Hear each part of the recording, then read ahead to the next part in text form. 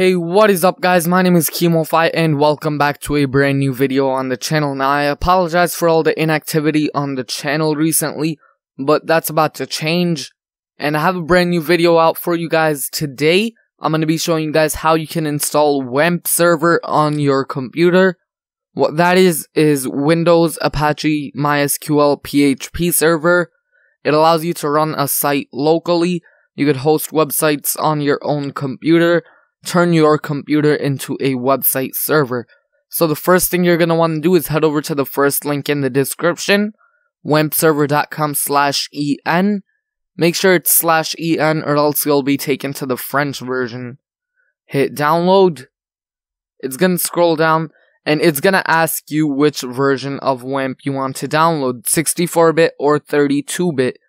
Now I'm running a 64-bit PC, so I'm going to download 64-bit. And I'll just press download directly. And if you're not sure which version of Windows you're running, you can easily check that by going into Control Panel. Once Control Panel opens, go over into System and Security, and then tap on System. And it's going to take you to this page. Just locate system type. It's going to be 64-bit operating system or 32-bit operating system. So download the appropriate version of WAMP onto your computer. And WAMP is downloading right now. I'll come back to you guys once it's done downloading. And the WAMP download is finally done. So let's just go ahead and open that up. Let's give it a second to load up.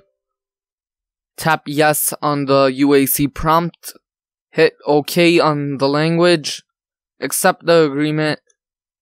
Go next. I'm going to be downloading WAMP to the default location. And hit install.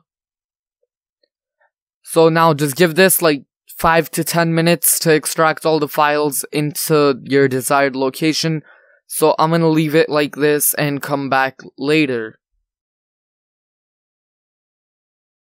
And you're going to get to a point like this in your WAMP installation, so just hit no, or if you want to use a different browser than Internet Explorer to view your localhost files, then hit yes.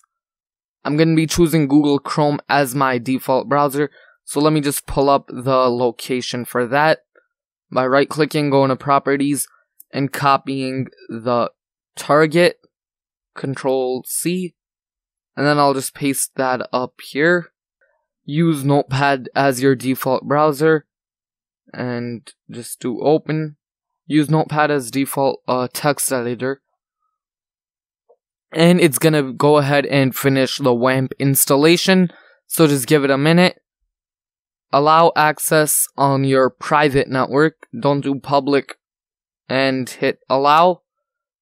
Because WAMP needs port 80 through your firewall. They need to have access to port 80 so that you can use Apache and localhost on your website. So I'll come back to you once this part of the installation is done. And once WAMP is over, just hit next and finish the installation. Now you're gonna have this desktop icon to launch WAMP. And once you open it, it should bring up a user UAC dialog. Asking you if you really want to open the program. Hit yes. If it does not ask you for that prompt, then you're gonna have to do something else with your WAMP installation. You're gonna have to right click it, then press run as administrator. If you don't do that, the WAMP icon here will never turn green and you will never be able to access localhost.